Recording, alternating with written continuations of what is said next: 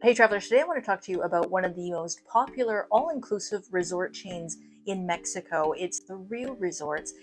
And they have a couple of different brands. They have the Riu Classic, and then they have the Riu Palace brand. And I'm going to explain to you today a little bit about what the differences are and some of the things that might just make you consider switching from a regular classic Riu resort up to a Palace resort. So let's go ahead and get started.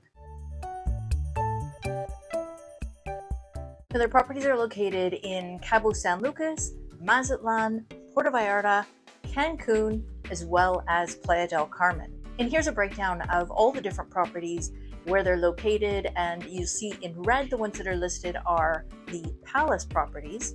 And so those have a few extra inclusions, so let's talk about that. Most of these properties are clustered somewhat together, either side by side or nearby, easy walking distance. And you have full exchange privileges to any of the other properties that are at the same level or below, with the one exception being the Riu Lapida, located in Playa del Carmen, does not have exchange privileges to any of the other properties in the area. Now, the Riu Classic properties they're the ones that are the least expensive, and they're also the ones that have the Riu Party properties. So this is where you're going to find live DJs, foam parties, and white parties, and neon parties, where you can basically have a glow party right on the property. So those are a lot of fun.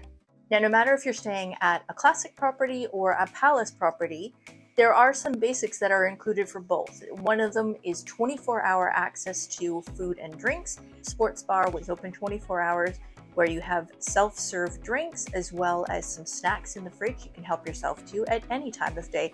Perfect for those early morning excursions, late night arrivals, or anything in between. Now, unlike some of the other properties that are at this level, at the Riu Resorts, there are no restrictions on a la carte dining. If you want to do a la carte dining every day of the week, you can. There's no limitations on that. Now, I will say that although they are moving to a reservation-free model, not all the properties have quite migrated to this yet. Both levels of properties also have a daily restocked minibar, in which you'll find water, pop, as well as beers. And there's also a liquor dispenser in the room. So if you're looking to make yourself a cocktail before heading out for dinner, no problem, you can just help yourself. Now, this is where things start to get a little bit different in terms of the offerings and inclusions, whether you're staying at a classic property or a Palace. If you're staying at a classic property, the one thing that might come as a big surprise to you is that there is no coffee maker in the room. If you really need that caffeine fix first thing in the morning, you're just not going to have access to coffee in your room. If you're staying at a Palace property, they do have coffee makers, so you can just help yourself. Now, talking about the Wi-Fi, there is a bit of a difference in terms of the classic properties versus the Palace levels. With classic, you are allowed one device per person. If you want to have more than one device, what you would need to do is toggle between them. So you would log out of your phone and then log into the account with your laptop. So you can still use more than one device, just not at the same time. Now, if you're staying at a Palace property, then you'll get 2 devices per person. So slightly improved offering, as well as it is premium internet as opposed to regular Wi-Fi. I'm going to actually be staying at the Riu Emerald Bay in Mazatlan next week, so stay tuned for videos on that.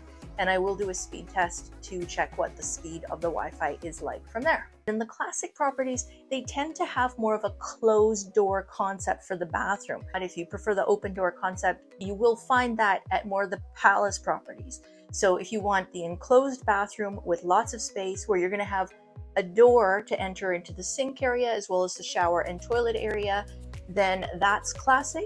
If you want more open concept, and these generally will have a tub in the middle of the room with the sinks outside, a door to the toilet, and generally a frosted glass to the shower. So if you're staying with friends, that can get a little bit awkward. So a couple of the other inclusions with the Palace brand resorts is that you have 24-hour room service included, as well as international brand alcohol, as well as champagne breakfast. So just some extra little perks to give you that elevated service. Now, I mentioned that you have to make reservations at some of the a la carte restaurants at some of the properties, the classic properties.